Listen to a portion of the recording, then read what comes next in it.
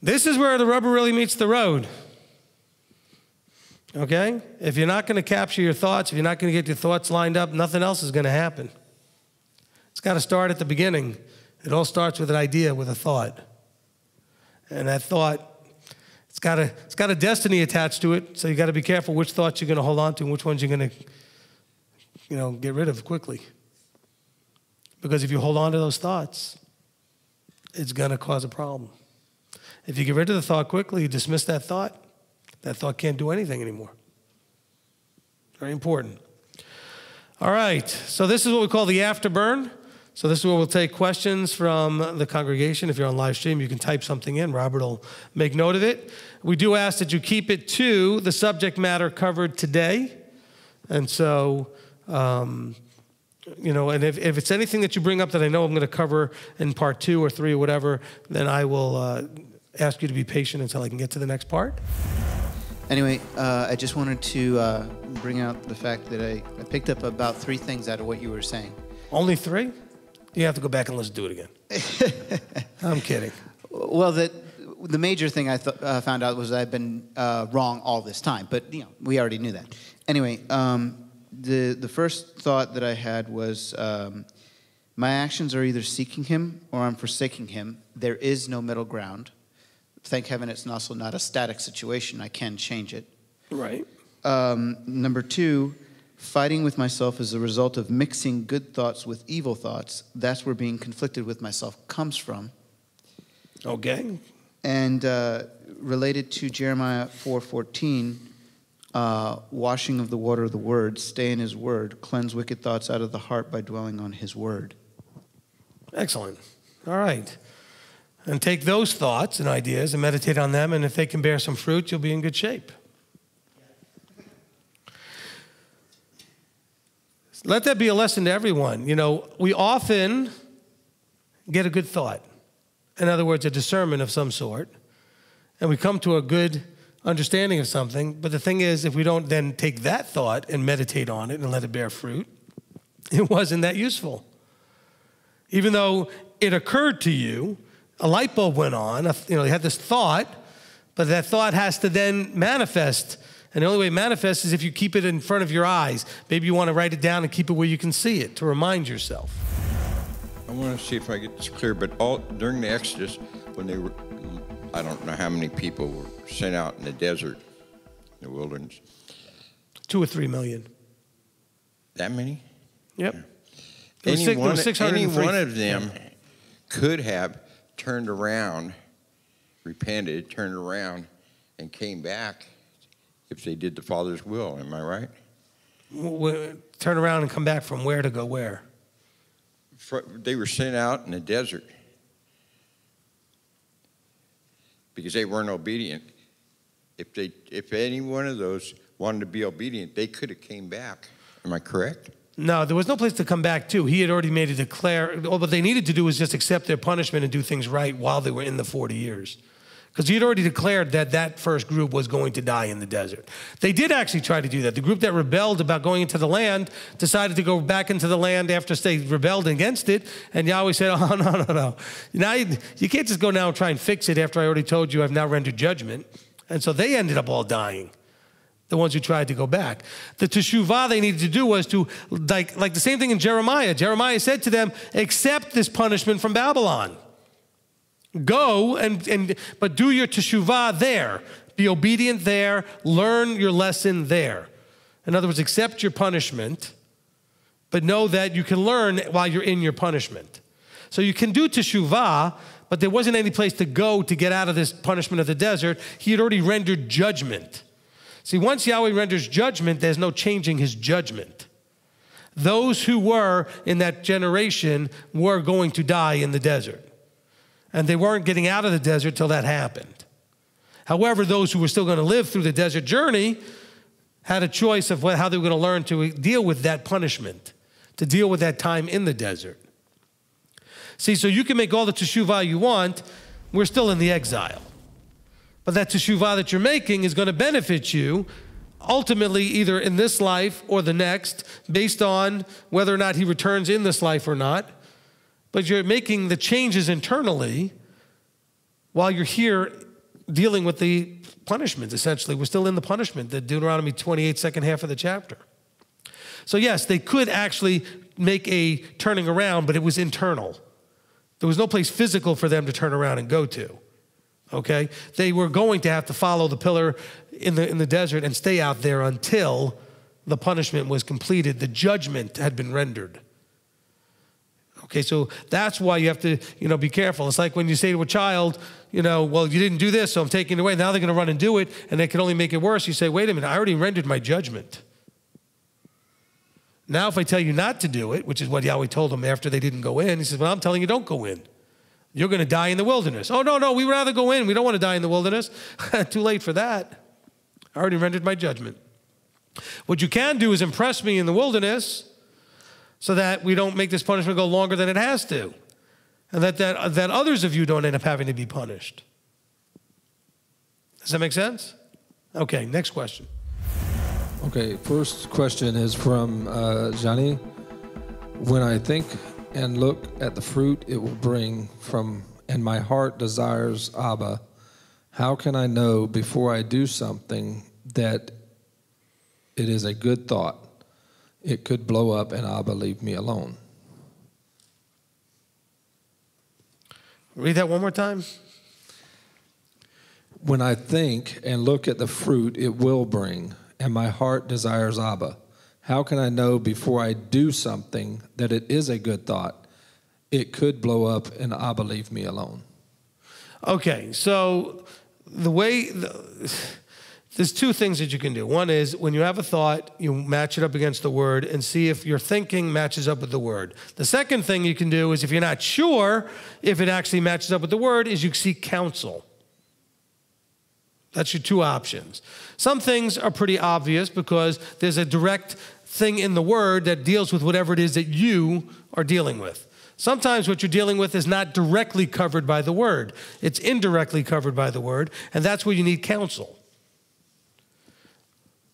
I mean, let's say you're walking around the store and, you see something that you could just grab and stick in your pocket, nobody's looking. Well, don't steal is in the word. The thought to steal is obvious. That's an obvious thing. There's a lot of things that are not so obvious, and that's where you would seek counsel. Okay, from Sam Castro. So our thoughts are ultimately the chance for us to decide what/who we will follow and in turn do before such an idea becomes a reality. Correct. From I like when they keep going like that. He said stuff. You just keep saying stuff, and I can just go, good, correct, that's good. From Divsha. What about random thoughts that just pop in your hand? Is that Hasatan? Okay. You're actually asking two things that I could cover. I'll cover them both. First of all, random thoughts, okay, are things that are still pieces of parts of you. Random thoughts are still little desires that are in you. Hasatan is not the initiator. If something randomly pops in your head, it's still a part of something inside of you that generated that thought. Now, that random thought may seem very random because it's not your usual thinking. Since it's not a usual part of your thinking, it's an unusual thing for it to pop up. You can take that random thought and deal with it and then process it and get rid of it or decide to embrace it however you want. But realize Hasatan does not initiate anything. If a thought pops in your head, he may have been there to help poke it into your head, but it still came out of something that's in you. That is still a part of you. That thought came out of you. It didn't come out of him. He didn't put the thought in you that something you never would have thought. It may surprise you that that thought was in you, but it was in you. And by the way, it could be Yahweh allowing Hasatan to do that because he uses Hasatan to do these things so that you could realize that that thought is in you. A thought you maybe didn't realize was still a part of that inside part of you. Maybe it's something that you thought you'd already dealt with and then it pops up again. Something that hasn't popped up in a really long time. And you might be, a Christian thought would be, oh, the devil's trying to mess with me. No. He's just bringing something out of you that was always there that you haven't completely gotten rid of. Now, let's see if you really got rid of it or not. It's a test. Now, if you have really gotten rid of it, the thought can go and right out. If you haven't really gotten rid of it, the thought stays. And now you're not sure what you want to do with it now that it's there. And so Hasatan may be he may be a part of that whole thing, but remember, the thought is yours. Okay? All thought that's coming out like that is yours. The only one that's going to initiate anything is from the Creator. Those thoughts he initiates. The things that you could never come up with, it has to come from him. The random thought, the random weird stuff that's like, well, I didn't know I'd want to do that or interested in that. Or that's all you. It's in there. We all have got all kinds of tiny little pieces of yuck, of mess that's in there that needs to come out and get purged out. The thing is, it may be such a small percentage of who you are that it doesn't really come up very often, if even at all. And eventually it pops up. Because how many times have we seen or interacted with people and we thought we knew them, and all of a sudden we find out they did something that you had no idea they were even capable of? You know what? They maybe had no idea they were capable of it either. And then the thought popped up, they didn't take it into captivity, and that small part of their personality started to dominate. And they became something they didn't realize that was even in there.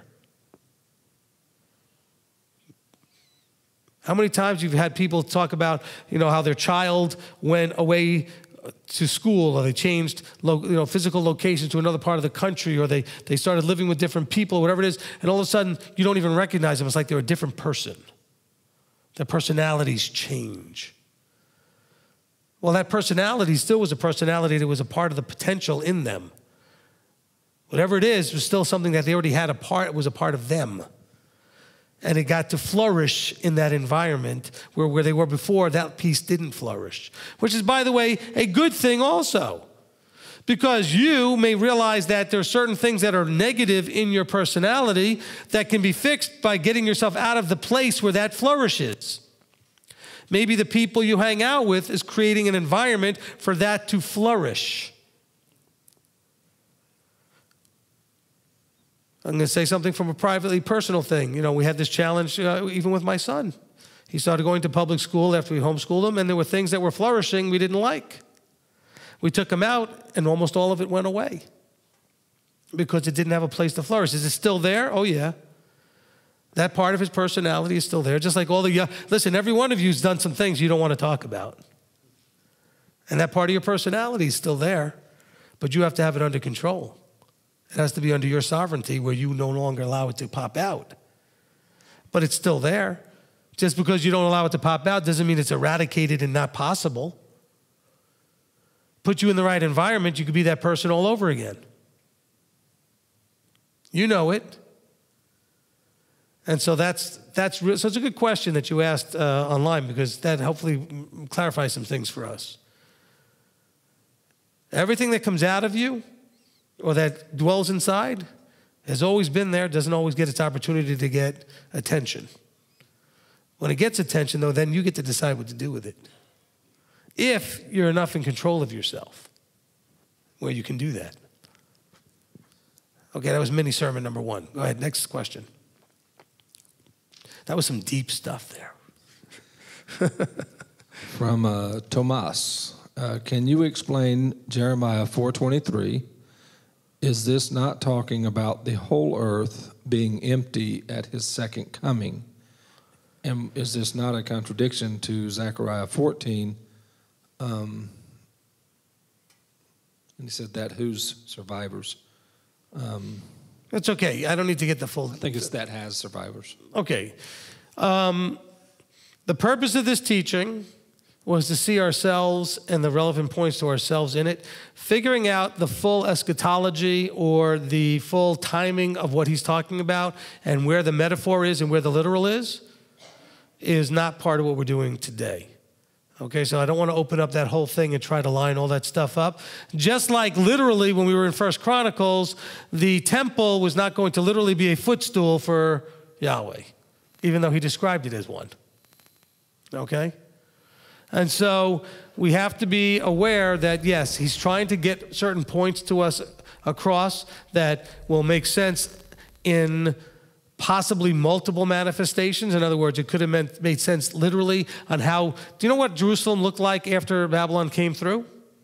Probably looked exactly like it was described there. But can this also be talking about an end times event?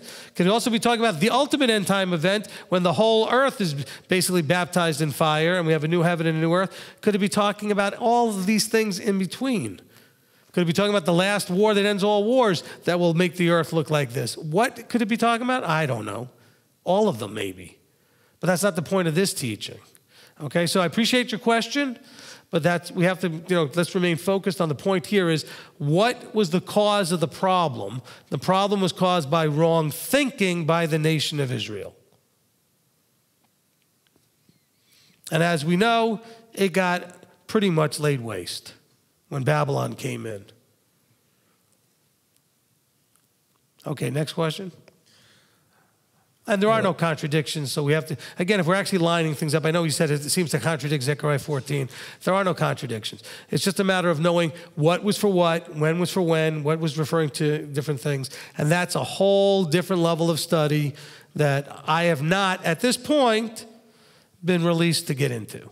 When I mean get into, I'm aware of these things. I've not studied them like I've studied what I teach you guys, okay? Maybe one day he'll tell me to do it. At the moment, he says, teach them what they need to know that will affect their walk. Understanding, Jeremiah 4 and Zechariah 14 and all that other stuff is not going to affect your walk. It'll answer a question you may be curious about. What's going to affect your walk is knowing that what happened because of a thinking problem. That can affect your walk. And so everything that I teach, he's given me at this point, has to be about affecting. You can take what I taught today and use it today. Figuring out this end time stuff doesn't necessarily mean anything you could do with it ever. It's going to happen the way it's going to happen, and figuring it out isn't going to make any difference. What you need to figure out is what causes it. What causes it is wrong thinking. And so let's work on that, because thinking is the problem. All right, next question. All right, from William. Will you be talking about helping us decide what our motives behind our thoughts, our thought life is? I'm not sure. I'm not planning to do anything specifically to deal with that directly, but I'm sure it'll come up indirectly in many places. But motive is really something that you work out through counsel. See, in the counseling process, the discipleship process and counseling process, the person who's mentoring you and counseling you helps you to see what's driving you. Because you have a hard time seeing it. Others see it in you much more easily than you can see it in yourself. That's where you need good counsel from friends. If you have a really good friend who can be open and honest with you, or a mentor, counselor person like myself, somebody like that who can work with you, who knows you well enough, who can help you walk through. Now, a person who knows you really well can see it themselves. A person like me who doesn't know you so well maybe, but I can ask you enough questions that can help dig out what's driving you. Because I know how to do that. That's part of my training. But I don't know that I'm going to really have that in here so much, but I'll write that down. So the question was dealing with the motive behind the... Yes, what are the motives behind our thought life?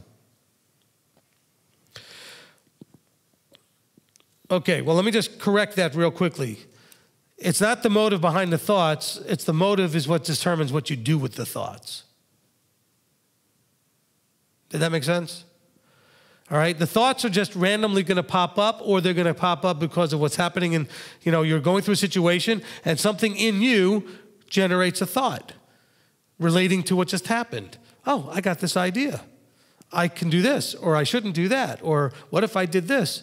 Now, your motive, the driver, the yetzer, the motive that drives behind it, the urge, the desire, is going to determine what you do with the thought. Okay? But there's no motive behind the thought. The motive comes after the thought. Now, let's say you have an initial thought, and that thought sparks something inside you that you have a strong desire about. well, that may generate additional thoughts as you try to come up with a plan and process to achieve the desire, which could be good.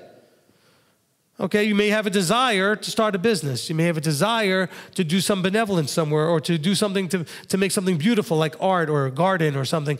And then thoughts will come to coalesce around that desire to make the desire manifest. Remember, thoughts and desire lead to manifesting something. But that also can come along the way of how someone ends up in adultery.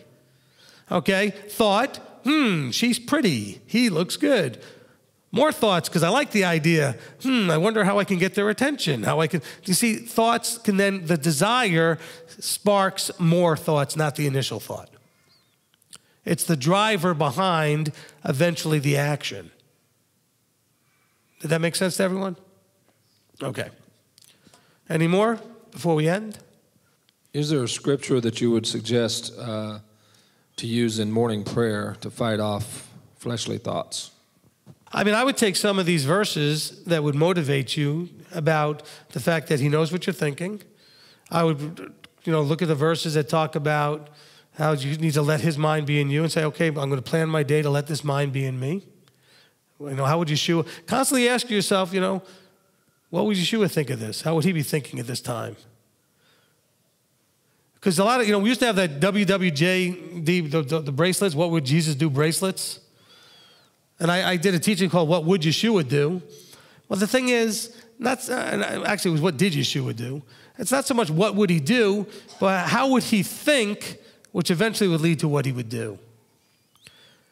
What would his mindset be in the situation? Would he stay where you are, or would he leave? Would he get more involved, or would he get less involved? What would his thinking process be like? What do you think his thinking process would be like?